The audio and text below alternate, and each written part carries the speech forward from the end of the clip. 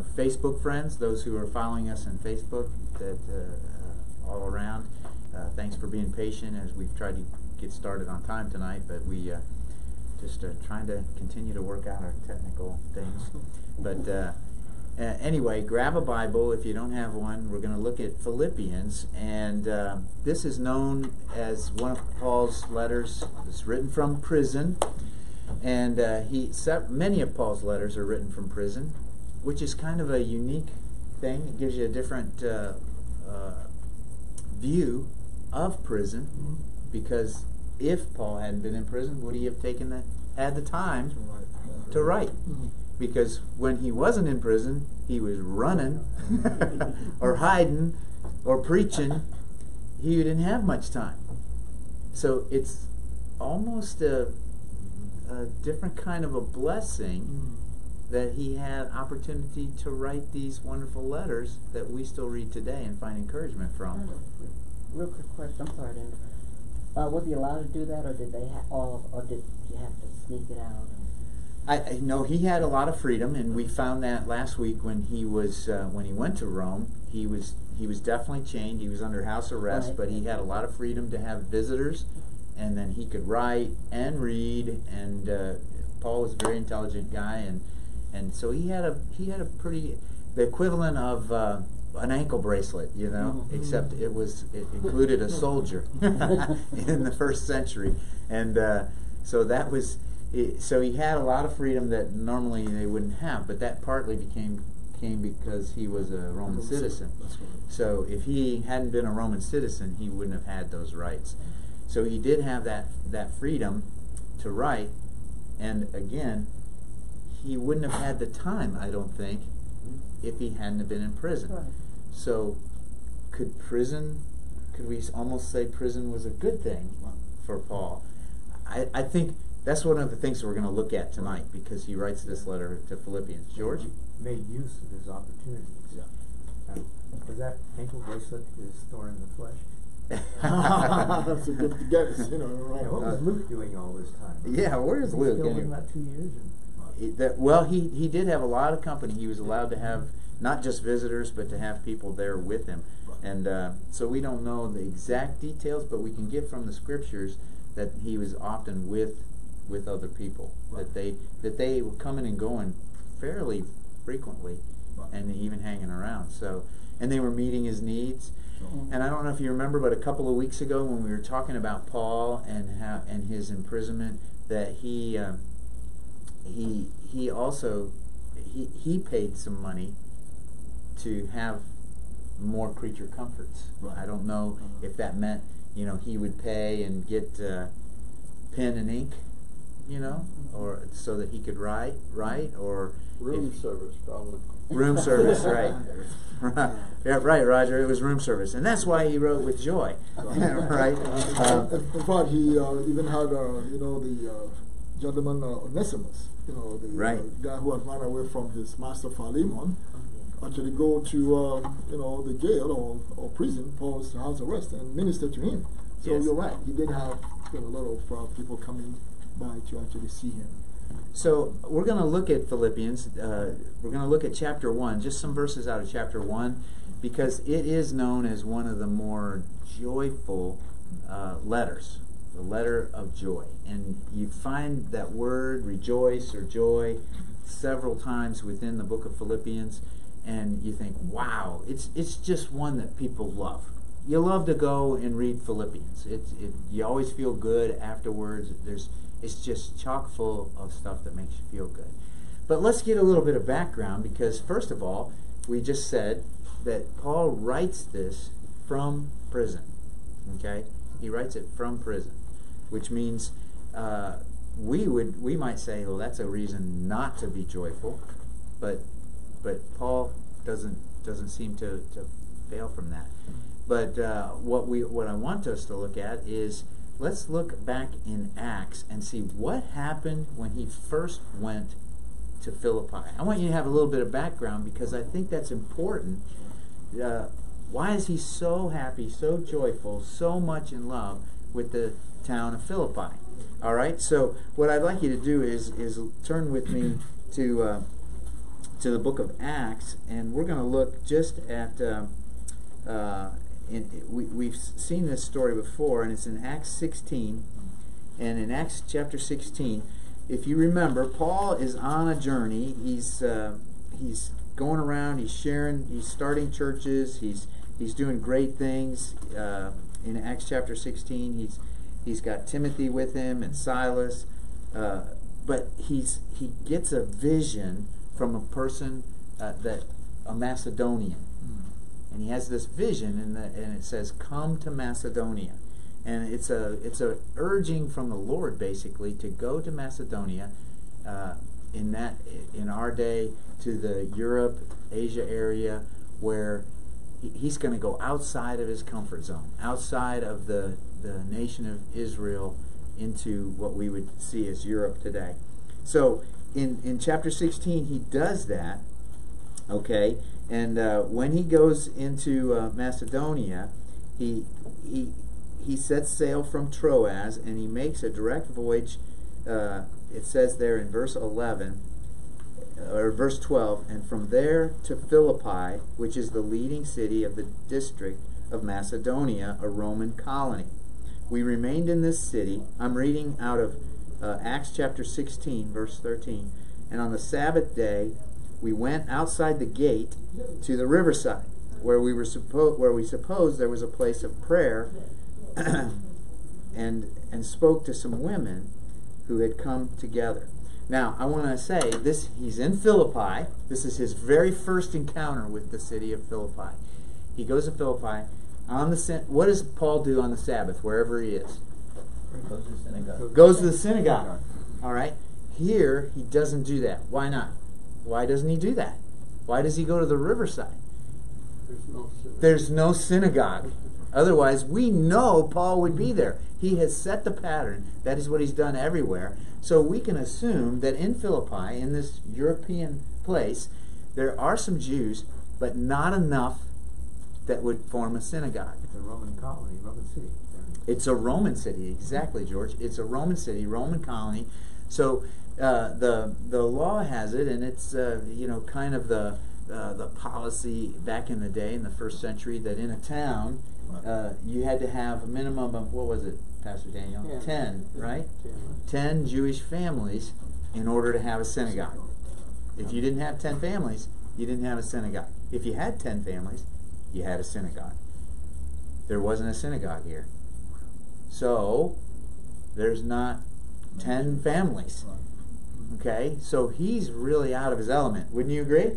I mean, there's not even enough people to have a synagogue.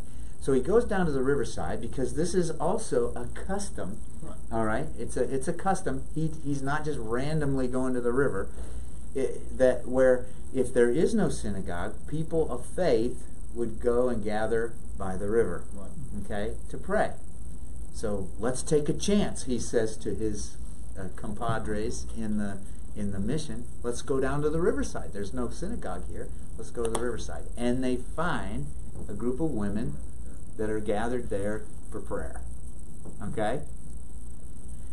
And one of those women, and I'm not going to read the whole story because we want to get to Philippians, but one of those women is Lydia, who is the person who did purple cloth. That was kind of her business, and she becomes this moment. She's the first one that meets Paul. Paul shares with her, and basically she becomes the first person to receive Christ and to be a believer in Europe. Amen. All right. So she is something special. This is a special moment in Philippi. It's we could say it. Whenever there's a first of anything, it's a special thing. You always remember. Your first kiss, or your first date, or your first anniversary. Unfortunately, I don't remember my first birthday, but I'm sure it was great. You remember, it's a special thing. Well, this is very special because here in Philippi, in Europe, outside of the boundaries of where the church has expanded so far, this is the first convert. So I'm telling you that because when he writes to Philippi, And he says, and he writes with such love and tenderness. Why? Well, it's his first town. It's his first city that he goes to outside of the realm of the Jewish sector. Okay? So there's your stage set. Now, what else happened on that trip? If you're looking at Acts chapter 16, it's, what? The servant girl, right? There was a servant girl, correct, right? There's a servant girl who, when she was prophesying and saying and kind of identifying Paul and them and saying, oh, these guys are the prophets of the Almighty God, the followers of Jesus. And what did Paul do? Enough's enough. She annoyed him so much, and that's basically what it says, that he freed her from that spirit. Well, unfortunately for Paul, or fortunately, that took away the means of making money to the people who own that slave girl. So what happened to Paul? This is just days after talking to Lydia. He goes to jail. He goes to jail. Drug him and beat him up. But before he goes to jail even, they beat him within an inch of his life. Him and Silas. They arrest him, beat them, flog them. It says viciously flogged them. And this is still in Acts chapter 16. Viciously flogged them and then put them in jail. But not just jail. Okay? This is Philippi now. This is the church. This is the city that we're going to read about how much he loves them. All right? But what happened here?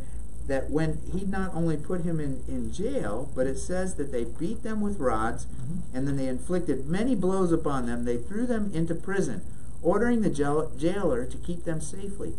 And he put them, so in order to do that, the jailer put them into the inner prison and fastened their feet in the stocks. Okay, they just beat them within an inch of their life. Isn't it enough to throw these guys in jail? No, it's not enough. They not only threw them in jail, they put them in the inner prison. And back in the first century, and we shared this before in a couple Bible studies, and that is the inner prison is just a big hole in the ground. Okay? You're in the prison, which is bad enough. You're just sitting in your own filth. You're chained up. You can't do anything. You're bleeding. You're open wounds. But they put them down into the hole. Him and Silas. Now, remember what happened? I know this is testing your... Earthquake. Well, before the earthquake. Oh, they were singing hymns. They were singing hymns. What? The Apostle Paul and Silas, beaten within an inch of their life, put now into the worst human condition possible. It's pitch dark, and they start singing hymns. Wow. What hymns were they singing? I mean, what is that? You know, I don't know. Praising God. Praising God. So much so, then there was an earthquake. You're correct. There's an earthquake. And what happened when that earthquake came? Their shackles. All the shackles. It said their feet were in the stocks. Their feet now are free, out of the stocks. All the other prisoners, all their chains fall off. Because there's a jail full of people. All right? And the door's open. And the door's open. All right? Now, the earthquake woke up the sleeping guard. I don't know if he was sleeping or not, but he got his attention, and he come running in, okay, and he saw all the open doors and all the empty chains. Well, penalty, if you're a guard and the prisoners escape, is death. Your head is gone. Okay? But when he looked around and he couldn't see anybody, why? Because not everybody didn't leave the jail. They went over to the hole. The prisoners who were set free did not leave. No. They went further into the prison. Now, I want you to hear that, because that is strange. If you don't think that's strange, I don't know what you're thinking. These guys are set free. Should have bolted for their lives, man. But instead of bolting for their lives, they go further into the prison. Right. Why? Just talk to Paul and Silas. Why, Roger? Why would they want to go and talk to these Looney Tunes that are down in the hole singing? They were wanting to Singing and praying. So what's going on with these guys? Yeah. You know, man, I mean, we got this earthquake. Everybody is scared. There's no lights all out. And then they go to these guys. There's something that must have, driven them to go and see them. Well, it also says when they were praying and singing, the other prisoners were all listening to them. Right. Yeah. Got to be wondering There you go. what's going on. Yeah. Now, you need to bookmark that in your brain. Yeah, it's a huge lesson. When we read Philippians, you need to bookmark that in your brain. That Philippi, Paul is going to say in Philippians chapter 1, every time I think of Philippi, I think of, and then what's he going to say? He's not going to say, I think of how you guys beat the daylights out of me. And then, no. I'm thinking about how I was in prison and I almost died. No, that's not what he says. He says, every time I think about you, I remember you with joy. Okay? So the prisoners go in. The jailer comes in. He's going to kill himself. Because might as well do it, because he's going to get killed by somebody else. I might as well do it myself. He starts to kill himself, and he hears Paul's voice. Paul says, no, don't kill yourself. Don't do that. Why? And I want you to hear what Paul says. We're all here. All of us. Amen. You didn't lose anybody. That's how we know the prisoners came in. Yep. That's how we know Absolutely. that they didn't leave. We're all here. And the jailer doesn't go around and lock them all back up. No. He falls down on his knees What must I do? and says, what must I do to be saved? You know, it's really interesting because as you going through this narrative here, in verse 29, he called for lights. So he wanted to make sure that everybody's there. Because, the earthquake is kind of pitch dark now. So he called for lights. But we're all here. Nobody's gone. And I think that was something to him. Man, Why didn't you leave? Why didn't you leave? There's something supernatural going on. God is moving. Yeah. This is not normal. No. Just like we said, that's why we have to understand how strange this is. Yeah. Sometimes when we're reading the scriptures and we see a miracle like this, we forget, because we're reading this Bible, we're going, oh yeah, that was incredible. Paul singing in the jail, that doesn't leave in the jail. Wait a minute, this is weird. It's so weird that a tried and true soldier falls to his knees. This is not of this world. No. Now, I want you to hear that because the whole premise, Paul is in prison when he writes the letter to the Philippians. Okay? He's in prison. Again, just like he was in jail in Philippi. And the prison, he's writing to them to say, I got something to share with you. There's joy amidst the suffering. All right? And that's what we're going to talk about tonight. And so I want us to get to it, but I had to remind you. And by the way, so the jailer takes Paul and Silas, takes him home, washes up his wounds. Yeah. Now, this is all happening all night long. It was a long night. Nobody slept. It's an all-night revival I talk about. All right? He takes him home, washes his wounds. The jailer gives his life to Christ. His whole family gives his life to Christ. And they're baptized. All before sunrise. This is all night long. Nobody sleeps. Then, the next morning, they come, and we have the record that they came to get Paul out of jail. All right? And they came. Everybody's there in the jail. Which tells us, after the jailer gave his life to Christ and his whole family gave his life to Christ, I would think he'd set them free. Get out of town. But he didn't. He took them back. Because what would happen if they came the next morning and found that all the prisoners were gone? They'd kill the jailer. And probably his family. He could run away too. Okay? But Paul probably said you have to obey your masters. You when gotta- go back. We don't have that written down, but come on, Yeah, Dennis. exactly. It has to be true. It has to be true that he took him back, put him back in prison, right there. All the people chained them all back up. They all did it voluntarily. And then they came, and the story goes on. The jailer lives, and hence we have the beginning, the spark of the fire in Philippi. The revival. It starts with a lady down by the river named Lydia, a jailer who doesn't, he's not even Jewish, and who knows how many of those prisoners. Yeah. And his family. And his family. And so we have a little revival happening. And then Paul leaves that tent. And now he's writing back from a jail or from prison in Rome.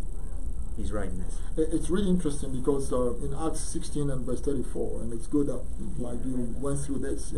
If you look at this word joy that we are going to look at and learn more in Philippi, the letter to the Philippians, actually the beginning is right here in this story. In verse 34, the jailer brought them into his house, set a meal before them, and then look at what follows. He was filled with joy, because he had come to believe in God, he and his whole household. So this is really the genesis, the beginning of the joy that we're going to see really filling this whole book, and even with Paul. Because even in the midst of that kind of suffering and all the things that could have gone wrong, God turned things around, and there's joy.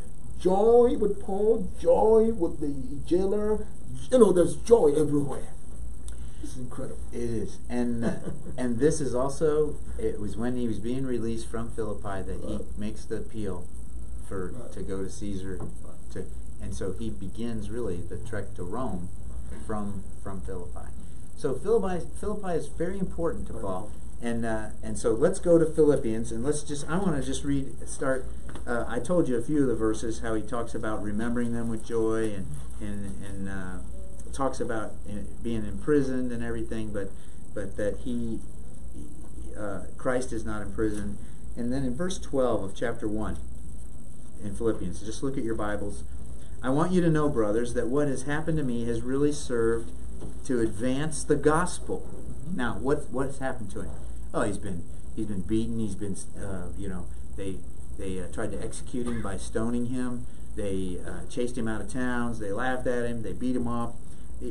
So many things. But he says this is all served to advance the gospel, so that it has become known throughout the whole imperial guard, and all the rest, and to all the rest, that my imprisonment is for Christ.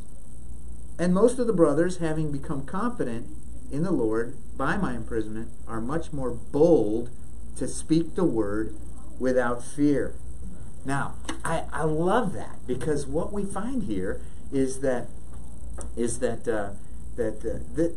this is, Paul sees his imprisonment and all this suffering as an opportunity and an inspiration to others to preach the gospel. Now, if you think about that as well, you might think, well, that makes sense. Does it really make sense? Because I think that might keep people from preaching the gospel. If they know you preach the gospel, you're going to go to jail. Or you preach the gospel, you're going to get beaten. You preach the gospel, and you might even be executed. But Paul says, you know what? Me doing this, living this life, and the things that are happening to me serve to advance the gospel. And he says, even the whole imperial guard. Well, think about it. If he hadn't been imprisoned and chained to these guards, if he hadn't been in jail, that jailer would have never found the Lord or his family. Right. And if he hadn't been in jail or imprisoned in Rome, all the imperial guard wouldn't know. But they're all getting to know. It's your turn to be chained to Paul. Oh, are you kidding me? I got to be chained to Paul? He's bugged me. I'm this close. I'm telling you, And they just go through. They probably draw straws. Who's going to guard Paul today? I don't know. Oh, I got the short straw. And Paul's going to preach to him. He's going to share him the gospel, because that's what he does. And the whole imperial guard gets to hear the gospel of Jesus Christ. Yeah. Imperial guard are the ones that assassinated Nero. Yeah. And they also take care of the emperor, because the imperial guard is really Yeah, Nero was the big. emperor. Yeah. Yeah. In fact, Nero is the one who's responsible for the execution of Paul, Right. his final execution. But how many of the imperial guard were now believers and came to help depose Nero in that certain situation, and even and save the lives of many other Christians on that behalf. But what I want you to see is he sees his suffering, he sees this prison and being imprisoned as an advancing of the gospel of Christ. I like this statement, is that God did not use Paul despite his prison sentence. God, or despite his sufferings, God used Paul through and used his sufferings to advance the gospel. God used it. God is God. He's sovereign. So when we suffer and when we have circumstances that are difficult, okay, he can, as we said in Romans chapter 8, verse 28, he works even the things that we think of as suffering, he works it to our good and to his glory. And Paul would have never had it any other way. As he looks back, he sees how God uses his suffering. And here's just an easy illustration, and that is that when it's the darkest is when you see the light the brightest. I have when you do the key fob on my truck, I hit the key fob, and I love at night. I go out and I want to know if my truck's gonna unlock. I hit the unlock button and the light blinks, and I know that it unlocked because the light blinked. But in the daytime, I can't see the light blinking. So I'll go up and hit it like 5 times, but it's already unlocked. The light blinked, but I couldn't see it because it's light out. But when it's dark, it lights up the night. Well, aren't we called to be the light of the world? And when does the light shine the brightest? For Paul, he's saying, light shines the brightest in the dark. What if they were singing and praising God in Philippi out in the street? Okay, some wacky guys. Here's some more revival guys. Here's some more preachers. Here's some more prophets. But in the hole, in the inner prison, in the dark, in the middle of the night, they sing. And a light shines bright. And all of a sudden, what people might not see and might not notice, they notice it now. Because who sings when they're in the hole? You see, anybody can sing out on the street. So, as we do, and Daniel's going to walk us through a few more of these verses because this is so incredible as he talks to the Philippians after the fact from Rome. But think about your situation. Think about when we suffer and how we feel. We don't feel like, oh, this is my opportunity to shine. I'm suffering. I'm having a bad day. Here, things are going bad. Oh, God's going to shine. We don't do that, do we? Okay. So now your wheels are turning. Okay. Sometimes God allows it to get dark in our lives so that his light can shine even brighter. How do we do that, Daniel? And I don't think Paul really, I'm not in his mind, but we can see the results. But clearly nobody wants to suffer. Yeah. And I don't think when Paul was in that kind of dungeon, he was really enjoying himself. Not at all. I don't think so. And I think we know that because, he's beaten. And Pastor Mike, you're right. When we read this last week, when you go to 2 Corinthians chapter 11, you notice all the things he had to endure. But you're right when you said that even in the midst of the suffering, God used it for something. That was for God's glory. And I think that's, the real power of the suffering that he had to go through. And so that's, I think, is something we can take. And I think when we continue from what you just explained, we also see that Paul is actually exalting Christ in a situation where he's confronted with 2 kind of situations. One is, and this is where I take the cue that he wasn't really enjoying what he was going through. At some point he says, maybe it's good for me to die. Yeah. Yeah. he was thinking about that, and I think I remember a story that actually was true. My grandma, blessed memory, she was old and she was always saying, I want to die, death back home. And my brother, very mischievous, went up to grandma's ceiling and put a little ball up on the kind of, one of the beams there. And grandma was lying in bed, poor grandma, and my brother, I don't know what he did. He shook something and then the thing fell on grandma. And grandma called out to everybody, come help, something is happening. And then my brother turns around and said, but grandma, I thought you said you wanted to die. Grandma, are you scared of death? I mean, it's kind of funny, but nobody wants to die. Let's put it that way. But here in this situation, just let me read from verse 18, where Pastor Mike ended, verse 18 of chapter 1, and see Paul's dilemma caught in between this. And, either death or life, Paul obviously was still in the business of doing the work of the kingdom. But which of them did he prefer? Well, let's see. So in verse 18 of chapter 1, this is what Paul is saying. But what does it matter? The important thing is that in every way, whether from false motives or true, Christ is preached. And because of this, I rejoice. In other words, the gospel is being preached, and souls are being won for the kingdom. Yes, and I will continue to rejoice, for I know that through your prayers and God's provision of the Spirit of Jesus Christ, what has happened to me will turn out for my deliverance. Again, something very important. Paul is not, scared to go through this. And as I said, I don't know what was going through his mind, but at some point he's going to ask, is this really something I need to go through? So let's see what happens. In verse 20, I eagerly expect and hope that I will in no way be ashamed, but will have sufficient courage, so that now, as always, Christ will be exalted in my body, whether by life or by death.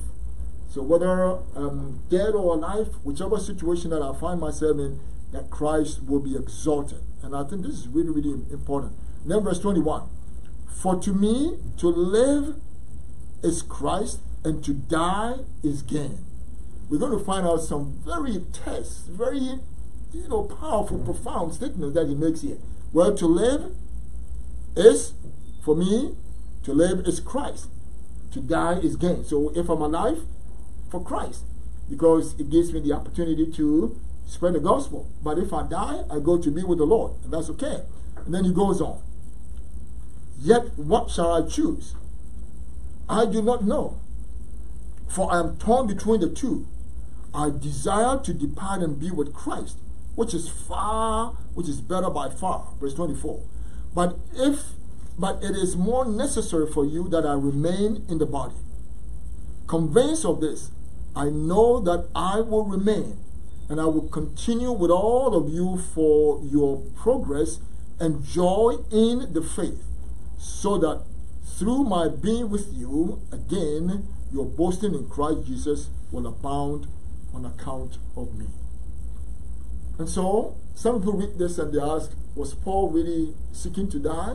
Well, I don't see that. Paul is saying, either way, whether I am alive or dead, it's all for the gospel, for the glory of the gospel and for the glory, of God. I can see here that, living for Christ in this life is not living for ourselves. We're living for Christ to do the work that He's called us to do. And if we're called by Christ, again, we're called to glory, to be with Him. And so for Paul, either way, there's no problem. If I'm alive, it's all good, because through me, the gospel will advance. But if I'm dead, I know that God is going to raise up people to actually continue, and I will be with the Lord in glory. I think Paul had come to a point in his life where we're going to hear at the end of this letter that I've fought the good fight. I've run the race. Everything is good. Now what is laid up for me is that crown of righteousness. I think what he's trying to convey to us here is that in the gospel that we have found ourselves in, we just have to allow God to use us the way God wants to use us. Whether alive or when, whether he calls us, to be with him. And I've been thinking about, some of these things that we read about Paul and what he's doing. And as I was reading about this, my mind went to a passage in the book of Psalms, Psalm 30 and verse 5. Let me actually read from verse 4. Sing the praises of the Lord, you his faithful people. Praise his holy name. For his anger lasts only a moment, but his favor lasts a lifetime. Weeping may stay for the night, but joy or rejoicing comes in the morning. As I was preparing for this, one of the authors actually did something that was quite interesting. And he said, the word that we, suffering is mourning. To mourn. And then he's saying, but there is joy that comes in the morning. And so, if you look at what's going on here, if you take the you out of here, which is us, and I thought that was neat. From morning, we get morning. I hope you can hear my accent here. So, to mourn is to weep.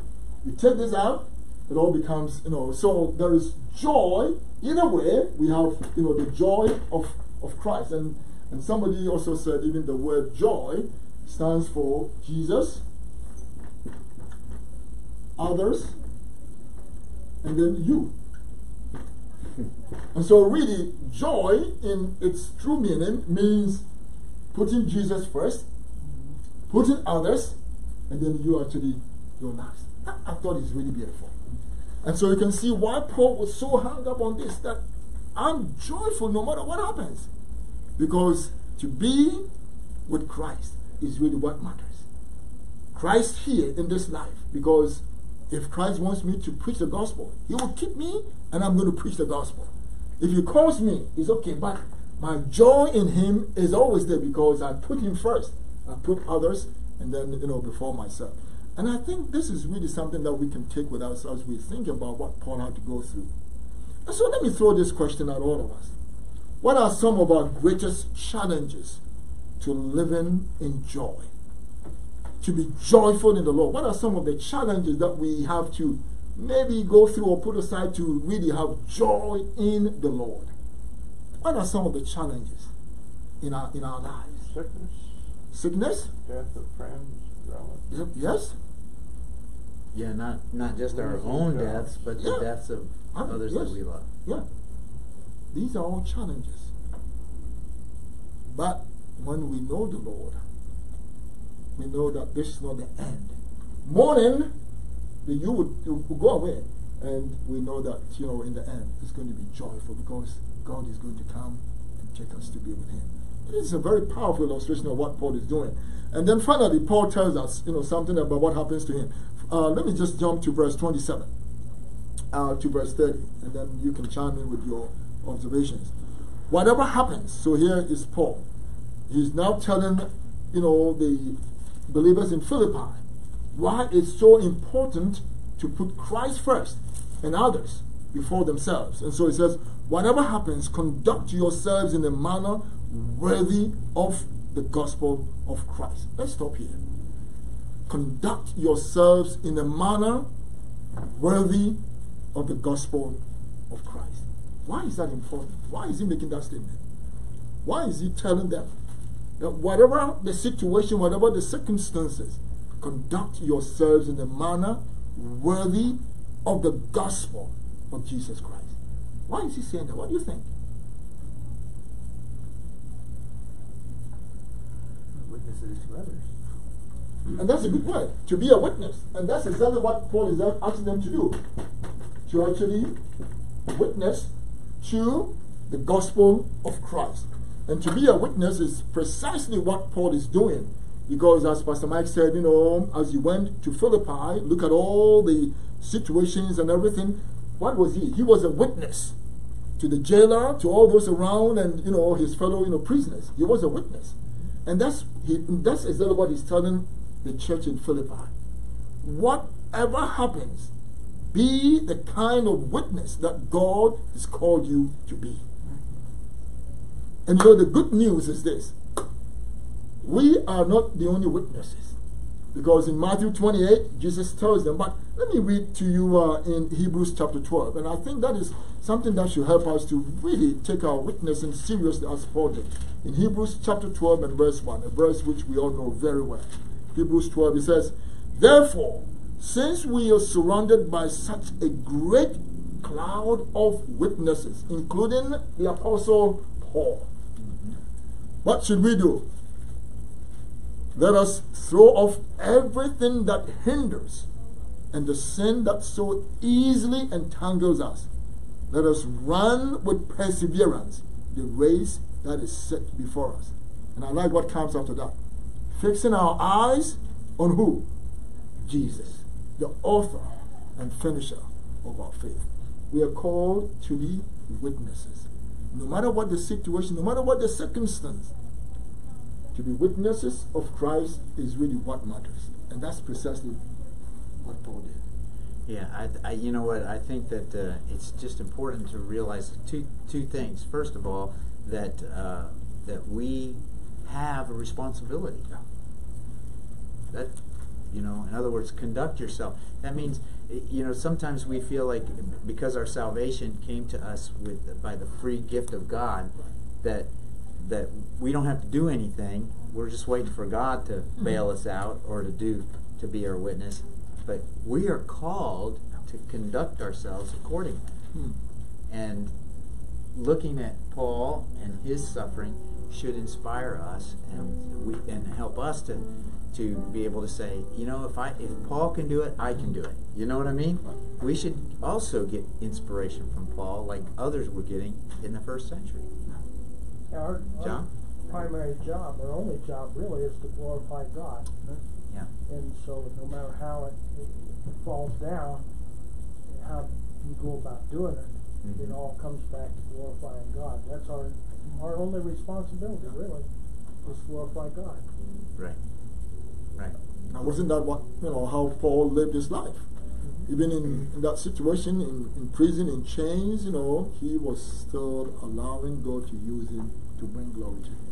But I got to confess, Pastor Daniel, that when things go bad, I don't usually sing hymns. No. but I don't but I should. Thank you, John. I should because, you know, how many, the cloud of witnesses, I'm glad you read that out of Hebrews, because how many people gone before us, and they sacrificed their lives, they suffered for that. You know, I mean, there's so many stories, and not just in the Bible, but even through recent history, where Christians have given their lives in order to preach the gospel. They've been given the ultimatum of, you either recant your beliefs and reject your faith, or you will die, or you will be imprisoned, or you will be tortured. And they have stood up and said, I will not recant. Some of the students in Columbine did. Yeah, they would not reject their faith. And they had made the decision. What's the price? What's the price? It's worth that. And when that kind of passion for Christ, where Paul can say, it doesn't matter whether I live or die. You can kill me, but that's not going to stop the gospel. And I'm not going to stop preaching. How many times did we hear the apostles? Peter said, hey, you know what? If we're on trial here today, in Acts chapter 4, if we're on trial here today because of the gospel of Jesus Christ, I want you to know we're still going to. We're going to preach. You can tell us to stop, but we're not going to stop.